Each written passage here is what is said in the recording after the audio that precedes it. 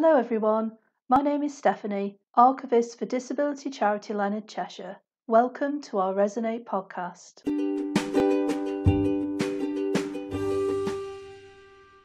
I'm speaking to you today from our Archive Centre building in leafy Netherseal, South Derbyshire.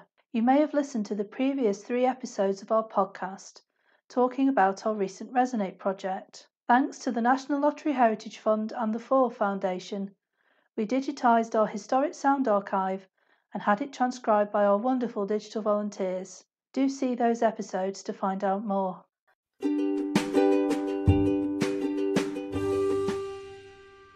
Resonate may have come to an end, but we are going to continue our podcast, but this time with a slightly different theme.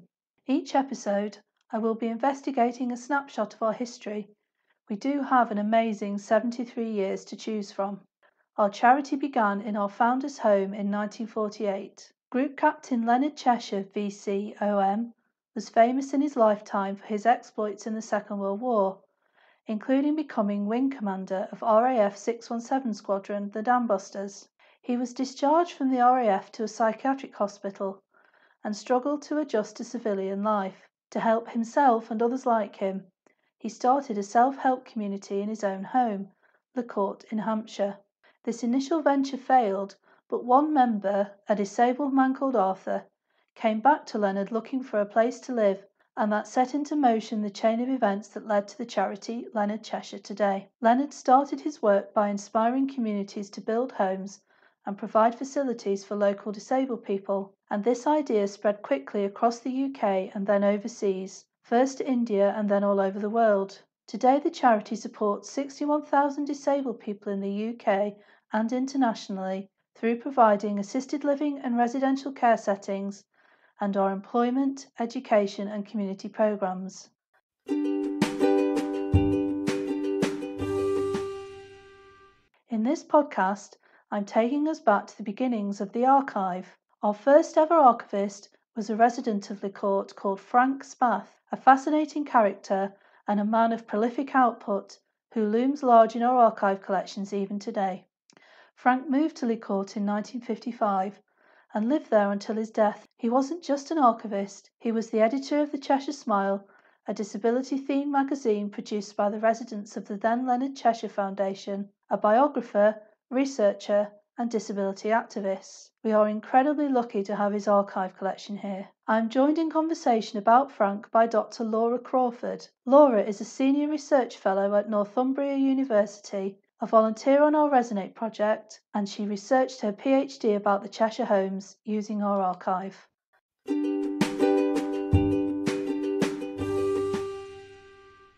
I think during your research, Laura, you must have had an insight into Frank's life and achievements by reading his correspondence. We have his archives here at the Leonard Cheshire Archive, and I just wondered, what are your initial impressions of him? So for me, Frank was one of the most kind of familiar voices that appeared in the archives when I was doing my research. So much so that I felt that I even knew him. I would say his biggest contribution to the home was his work with the Cheshire Smile. So he was the editor for 14 years, and under his editorship, it really kind of developed into this this magazine for the whole foundation, not just for Le Court Cheshire Home. There's some quotes that I found in the archive that the readership was about 700 once he took over, and it was 7,000 within a couple of years. So he really kind of steered the way for the Cheshire Smiles to be a platform to discuss themes related to disability, to life in residential care, as well as a platform to connect the different homes across the world. I think the Cheshire Smiles is one of the most amazing resources to understand disability history. It's written and edited by disabled people from as early as the 1950s. That resource in and of itself is an amazing way to track those changes in society. If you pick up a Cheshire Smile from the 60s, you can really engage with the debates that were happening at the time about rehabilitation and about where disabled people could live, whether it was in the community or residential homes or what provision existed. You can really get a sense of what society was like at that time. It's this little microcosm of capturing that moment in time. And I think that resource in and of itself is a phenomenal piece of history that Frank was spearheading. Yeah, it was a real achievement what he did with the Cheshire Smile. I know he won awards and things for his editorship of that magazine. I think it's probably worth talking a little bit about where Frank came from, because when he moved to Le Court, I think he was in his 30s. He's still a young man, but he wasn't like some of the other residents who had moved there from the age of 15 or towards the end of their life. I know he did a little bit of research about his family background because he had an unusual surname, Spath. And to me, when I first learnt about him, I thought, oh, he must be German, but he wasn't. He was born in London. But he realised after his father died that his father was actually German. So he did a lot of research into his father's life because he didn't really know anything about where he came from. But from what he did divulge in articles and what people wrote about him in the Cheshire Smile, Frank was a London boy. He was born in Kensington, brought up in Earl's Court. He said that he became disabled, he became paralysed at the age of 16. He was the same age as the founder, born in 1917. So it's always interesting to track Leonard Cheshire's own life and Frank's own life and just see how those two things differ. One thing that I've always wondered was he became paralysed in 1936. So actually he lived through the Blitz as a disabled young man.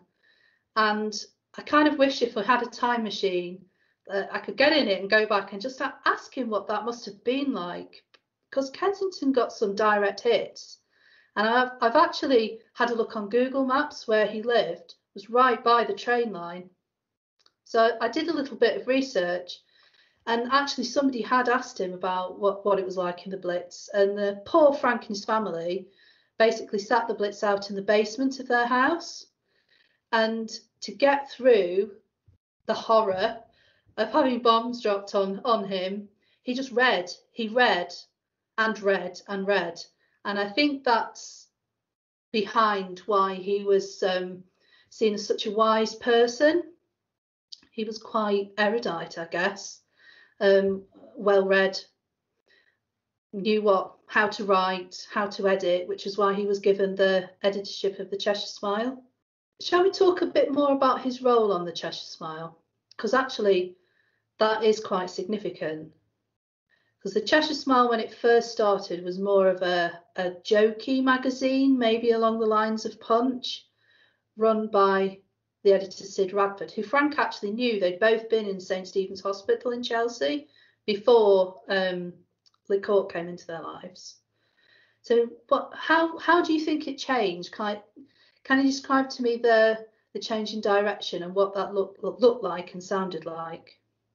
Yeah, so if you look at the copies of the Cheshire Smile once Frank had taken over as editor, you can definitely see that change in tone. So the initial versions of the Smile, there was a lot more cartoon drawings. It was quite kind of gossipy almost about things that were happening in the home. And if you didn't live in Le Court, I don't think you would get the kind of inside jokes. Whereas once Frank took over, it really became this platform for kind of a critical commentary about issues that were happening within and beyond the homes. It became a place where residents from across the network of homes could submit stories or articles about things that they were interested in. Frank actually put together, once he took over, kind of a manifesto or a vision for the Cheshire Smiles.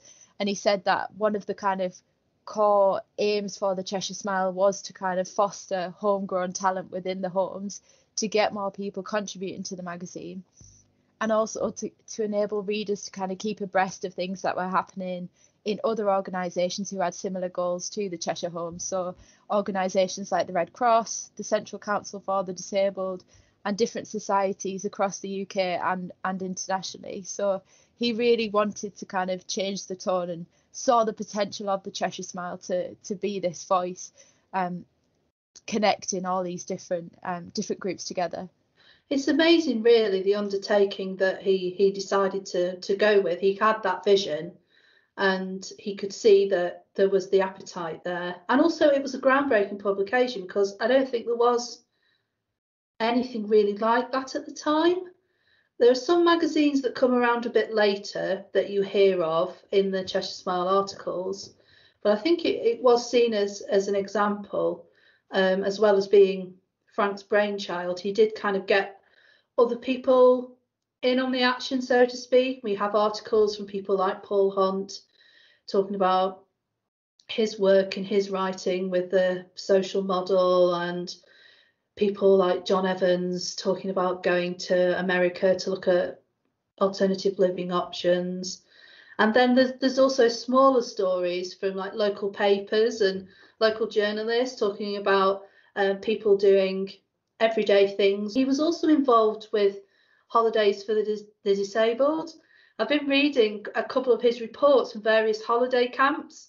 So I guess this was like the 60s, was the era of Butlins and the holiday camp. So there were a couple set up in Norfolk, I think, for disabled people. So there's some reports from that of him talking about people getting drunk and singing Granada at 10:30 at night and having to go home the next day with a hangover. So he had a sense of humour.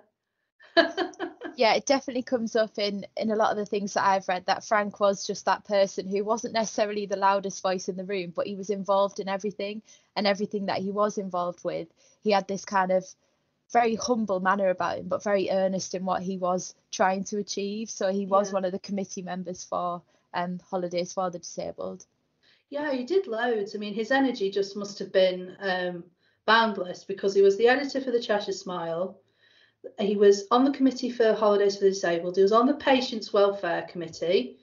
He was involved in all sorts. He was representing the foundation abroad, the Leonard Cheshire Foundation, at various expos. He was even in attendance when Leonard Cheshire got his humanitarian award in 1978.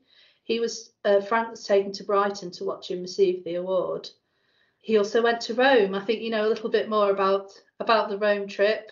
Yeah, so in 1984, there was the International Family Week of the Cheshire Homes, and Frank was one of the representatives from Lee Court Cheshire Homes. So they had an audience with the Pope in the Vatican City. Leonard Cheshire and Sue Ryder renewed their vows in St. Peter's, and Frank was there to see it all happen. So another interesting theme is the relationship between Frank Spath and Leonard Cheshire. There'd been several books that had been written about Leonard Cheshire, but Frank didn't feel that they were accurate. He felt that there was information that was missed, and he was determined to kind of rectify this. So he wrote his account of how the Cheshire Home started, and it was described as a labour of love due to his respect for what Leonard Cheshire had done, and the movement, and his admiration for him as a person, that he wanted to get it right, essentially. The residents that were living in Lee Court in the 1950s, they did have that personal relationship with Leonard because Leonard was living with them in those years. His main home was Lee Court. So he had a room next door. He was in the dining room with them every day. They knew him. They knew Leonard. So they were able to say to Leonard what they thought, which I think is why, when the residents were looking at how to best represent themselves within the structures of the Cheshire Homes, I think that is why Frank was on the committee looking at how to tackle that problem. I think that's a massive point. Those earlier residents had an ear to Leonard, almost, that they could voice those kind of ideas or suggestions for change within the home. Also, having that personal relationship with Leonard, I think it created more of a sense that it was a home rather than a care home. I appreciate that's just semantics, but it's that sense of feeling that was generated by, having that close bond with Leonard. And I think that Frank did leverage that relationship to the benefit of the homes. In 1963, there was a series in the Cheshire Smiles called The Role of the Residents, where a lot of these ideas about the residents sharing the management of the homes and having a voice within that, it was Frank who discussed this with Leonard, and Leonard wrote an initial article in the Cheshire Smile saying we want to hear people's views, and that started this series of discussions about the role of the residents. So you can see that playing out in the things that happen, that relationship between Frank and Leonard. I was reading one of Frank's annual newsletter. So he wrote a newsletter every year for his friends that he'd send out. And even in the 70s, he was talking about how the old guard had died, and that, you know, it was a shame that such a part of history had passed away. And I think that's possibly behind why he ended up becoming our first archivist, the first archivist, because he'd been documenting this movement as he was experiencing it. So we have files of newspaper clippings that he'd taken of various high-profile disabled people from the foundation and without. He was trying to keep records of different homes starting. We've got the beginnings of a filing system where he was trying to keep a history of each home. But to be honest, the expansion of the Cheshire homes exploded so much in the 60s, he probably couldn't keep up with it. And then he was, obviously, as you said before, he was writing how the Cheshire homes started, was his magnum opus, and also writing another biography. And he was actually one of the people who set up the archive as it is today. We've got some correspondence between him and Leonard Cheshire from 1984, talking about sending his files to the then Resource Centre in Staunton Harold Hall, which is our predecessor. So he's obviously has been thinking about this all along from the 50s onwards, about how what Leonard Cheshire was doing and the things that were happening in Lee Court and the other homes and the services they were providing needed to be recorded. That's amazing. It's amazing, really. It is amazing to have the foresight to capture this movement before people even knew it was a movement, if that makes sense. Exactly. There was I think he was a staff member actually who wrote an essay on the Cheshire homes. I think he's called Michael Cairns. Yes, that's the chap. And yeah. he called that group of residents, you mentioned the old guard, the action group. So they were the people who had different methods of going about it, but Paul Hunt, Peter Wade, Barbara, Frank were all members of this action group who wanted to kind of consider different ways of the residents taking a more active role within the community at Lee Court and in the foundation more broadly. And there was a sense that those other residents looked towards Frank because he was that little bit older and he was really well read. So he brought with him this kind of air of knowledge and kind of conviction that I think that group lent on, and I think it really helped pursue some of those goals and have a platform to discuss the role of the residents. So we've spoken about Frank being the editor of the Cheshire Smile and his literary pursuits, but he also represented the Leonard Cheshire charity outside the home and abroad, and he travelled the world. Can you remember where he went? I know he used to write a report wherever he went. So if you look through the Cheshire Smiles, you can see numerous different events where Frank was representing the home, he was giving a lecture, or he was at some kind of speaking event. One of the ones that I looked into quite closely in my research was the British Trade Fair in Oslo in 1966. So as part of that, himself and Barbara Lloyd Evans Beasley were there to represent the idea of innovative adapted devices for disabled people. So Frank's brother came into the home quite a lot to help modify wheelchairs for other residents. So he'd help modify Frank's wheelchair and also assisted some of the other residents to have kind of bespoke assistive devices.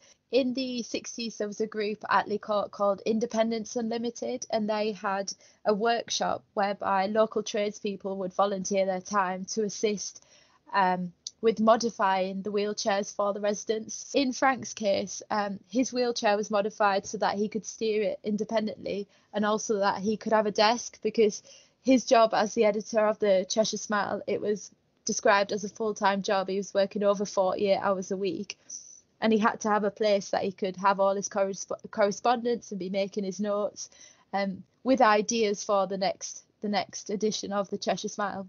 I know Jack also adapted some other people's wheelchairs. I think once folk had seen Frank and his nifty little bicycle bell and pulley system that meant he could steer himself around, that some of the other residents who'd had new chairs wanted the same. You can't blame them, really. So Jack would be coming to see Frank, but actually wouldn't be seeing his brother at all. He'd be in the workshop helping someone with their wheelchair. Yeah, I think I remember reading that somewhere in the archive that Frank didn't mind, he'd had his wheelchair modified. He didn't mind if Jack was helping some of his other residents. It's quite nice, really, and it's wonderful that there was that kind of atmosphere that where people could chip in and help. Independence Unlimited being a prime example. I mean, we've got film of them adapting all sorts of things for residents. So there's Albert Baker, the painter, has an adaptive easel so he can stand and paint with his mouth. There's bespoke door openers in the workshop that they've invented using a piece of string and a reel of cotton. It's just really ingenious stuff, quite basic to today's eyes, but they had to make their own equipment because there just wasn't the equipment out there. I think that's what's really interesting about Independence Unlimited. The lived experiences of the residents were driving forward these innovations that were, tailored to the exacting needs of each individual, which I think just watching No Limit, which is on the website, is just such a fascinating insight into that. Well, I think we've probably exhausted all our knowledge about Frank, but I do hope that people have been interested and that they, after listening to this podcast, go and have a look at our website, because Frank is a star of stage and screen, and he appears in quite a few of the films that we have digitised on there. And also we have Every Cheshire Smile, since it began in 1955, digitised and up on the website for people to read. So please do go to our website. It's at www.rewind.leonardcheshire.org. And thanks also to Laura for letting me pick her brains about one of Licourt's star residents. We may come back and talk about someone else, because there's definitely more to talk about with what was going on at Licourt in the 60s. So thank you very much, Laura. Thanks, Steph.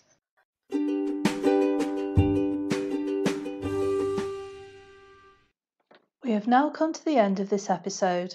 I hope you've enjoyed listening.